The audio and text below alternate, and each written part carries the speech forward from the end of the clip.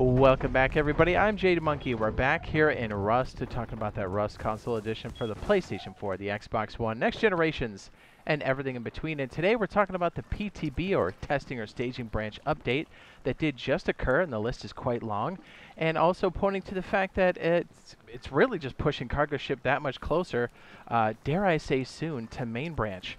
And in turn also, you know, if things get pushed over to main branch, then that just means the next big piece for PTB is going to be electricity. Can't wait for that.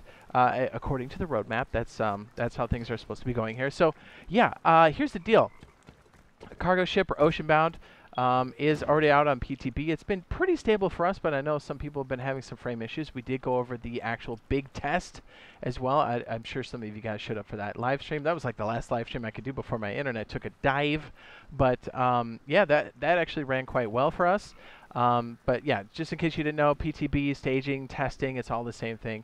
Once things are polished, we get updates there. They get pushed on to Rust main branch, or also known as normal Rust. Here's why this is so significant. It's fixed a lot of things that we've been looking to have fixed, and it looks like we've got a lot of stability. And if it is a good, stable candidate, or I should say if it is a stable update, it is a candidate for the actual main push on one of these Thursdays.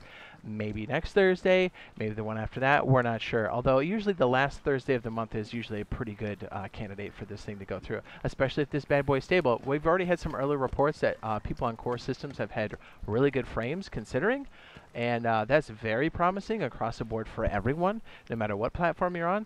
So yeah, all really good stuff. And yeah, just mad excited for electricity, so when this thing actually gets pushed through, it gives more people points of interest across the board itself, but you know, more importantly, electricity. Okay, so we're gonna read through a lot of this major list here. It is freaking huge. All right, you guys ready for this?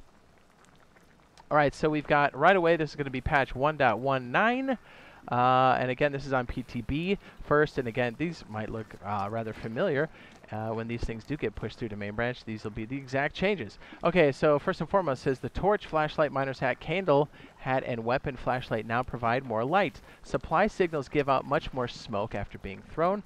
Increase the amount of vision you have while wearing the heavy plate helmet. Glove models will no longer be seen floating on player shadows. Player hair is no longer clipping through the coffee can helmet. The stone pickaxe can no longer gather wood. Actually, didn't really pick up on that was a thing, but I'm glad they fixed it. Building plan previews now see through again. Thank you. Building plan previews no longer turn invisible when they hit water. Also fantastic. If you're building the bilge, just saying. Building plan previews no longer get darker at nighttime. Also very good. Fix being able to place non-attire items into a locker. I wonder if that means we can't put a stack of bullets and stuff in there. I kind of hope that we can. Fix being unable to place items in the front door, in the front of a drop box. Excuse me, I cannot read. Fix being able to access both sides of the drop box. Drop boxes have had a little bit of trouble recently. Let me go ahead and get that out there. From the storage side, fixed a bug that would cause doors locks to disappear and doors would stay locked. Haven't seen that. That's a little scary. I'm glad they got that fixed. Fixed sheet metal building blocks appearing completely white from a distance. We did see that, and that's much appreciated that they fixed it. Fixed part of the armored sheet metal triangle roof disappearing from a distance. Fixed texture issues on the metal shop front after placing it on upgraded foundations. Fixed vanishing shadows on chain link fences. Items no longer disappear after being thrown at chain link fences. Thank you. Fixed being unable to retrieve objects thrown or shot at the reactive target. Equipped a beanie hat no longer makes. Equipping a beanie hat no longer makes you go bald. Kind of sad about that one. Fixed stat previews when hovering over the miner's hat and candle hat. Fixed shadows fading out too early on chairs, wood boxes, workbenches, and research tables. Items can no longer be placed in the middle of a doorway. Would that affect our loot rooms, maybe? I'll have to wait and see. Fixed being unable to pick up a searchlight. Now we're into the weapons category. Let me go ahead and pivot here. Beep, boop, boop. Fixed unable to reload some weapons after playing an emote twice during the reload animation. Fixed time charges hovering over wood and sulfur collectibles that were thrown at them. Fixed missing animation for equipping the M39 rifle. Fixed missing reload sound for the Spaz 12 shotgun. Grenades thrown at sewer entrances now fall into the tunnels instead of floating above them. Grenades thrown at broken windows at the launch site now go through them. Fantastic.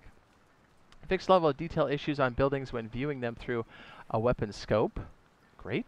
Fixed sometimes being unable to retrieve thrown weapons from animals. Fixed rockets sometimes flying into the wrong direction after being fired from a bow. Yikes. I can't believe we didn't see that one either. The paddle no longer emits a swirling sound when thrown. Thankful for that. Here we go. Nighttime is darker. Underground tunnels are also darker. Players can no longer spawn in snow or desert biomes. That must be like fresh spawns, like if you're, you get popped. Fixed a bug that sometimes stops players being able to push boats on the ground. Oh yeah, we did run into that. Players now hold the steering wheel when driving a rowboat. Hold the steering wheel when driving a rowboat. That's interesting. Do they mean modular vehicles, maybe? That verbiage is a little weird. Fixed rowboat propeller appearing white from a distance. Pushing the kayak when another player sat in it no longer causes them to move indefinitely. Ooh, I can't believe we did that one. Fixed a bug that could cause players' backpacks to leap out of the ocean like dolphins. Fixed the Chinook being unable to shoot at players. Oh, well, I'll be sad that that's back in, right? The Chinook is always just putting the harassment down on us. Fires from destroyed helicopters and Bradley APCs now provide light at night. Thank you. Fixed a squeaky sound coming from the attack helicopter. Didn't catch that one. Fixed ghosting shadows effect on foliage. I wonder if that affects... we're seeing that a lot on next gens. I kind of like flutters. Increased size of world models for Scrap, Flare, M249, and Tech Trash. I know the Scrap stuff was rather small for a moment. I told you there was a lot of these things. Let's go ahead and step over here for a second. Beep boop. Many visual textures and rubber banding fixes on the cargo ship. Thank you. Oh, wait. I missed this one. Fix some instances of being able to loot crates more than once. Okay, so that's fixed. All right, on to the monuments. So we got some cargo ship fixes, which could very well be from the actual event that we did earlier on this month. I think it was earlier on this month. Many visual textures and rubber banding fixes for the cargo ship. Performance improvements on the cargo ship. Fixed several bugs so that ladders are now easier to use on the cargo ship. Improved cargo ship pathing around the island. The crane ladders at the small oil rig can now be climbed. Dope. That's awesome for the heavies when they come in. Fixed a spot where players could get stuck at the oil rig. Thank you for fixing that. Changed the opening direction of the crane door at the Trainyard so it can't be used to push players off the crane anymore. Oh, okay. I can visualize where that's at now. I know. Fixed being unable to open the refinery door at the dome. That's kind of a good one. Fixed texture issues at airfield, dome, lighthouse, Trainyard, harbor, satellite dish, and oil rig. Fixed visual issues on swamp water at the bandit camp. Hopefully that helps with frames as well. Fixed some issues clipping through each other, clipping through each other at the sewer branch. Fixed popping shadows at the sewer branch, updating outpost layout. Hello, I wonder what that means. Interesting. I wonder if that's an usher in for the electricity. Just saying, that's the thing. Fixed rubber banding at the top of the launch site main building. Thank you. Fixed being unable to interact with the vendor at the large fishing village unless you stand in front of them. We got some UI fixes here. I told you there was a lot. Woo! I'm going to need a swig of the old tactical cylinder here. Fixed a bug that would cause the sleeping bag counter on the map to flash repeatedly. Changed the error message displayed when placing the rug on an individual spot on walls, floors, or ceilings. Improved the appearance of melee weapon stats in the inventory. Improvements to labels and grid lines on the map screen to make it clear. Fixed the map not showing on the death screen. Server chat messages now reach the whole map. Boo! Improved word spacing, on several pop-up messages. Fixed missing... What is going on outside? Oh my goodness. Improve the word spacing on pop-up messages. Fixed missing text. I mean, there's seriously animals just fighting outside here. Fixed the missing text on the fishing controls game tip. Fixed missing icons on items being cooked in campfires or barbecues. Fixed the description on medical syringes being unreadable. Added FPS limit to terrain quality in the options menu to help improve performance. That is freaking awesome. Are you kidding me? That's great. Reduce the FPS drop caused by blood splatter effects. Great. Fixed a crash that could occur when joining a server. Fixed a crash that would occur when filling the last slot of the locker. Fixed a hang that could occur after destroying the Chinook. Fixed an exploit that allowed players to pick up items from another player's base.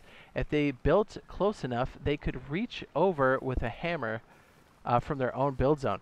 Oh, okay. Well, I'm glad those are all fixed. So, fantastic, and especially if all these changes are not only stable for the cargo ship, but like improvements for the frames overall. I think we're going to have a really good experience, and I think we're going to see this bad boy soon. And just mad excited for electricity. Cannot wait.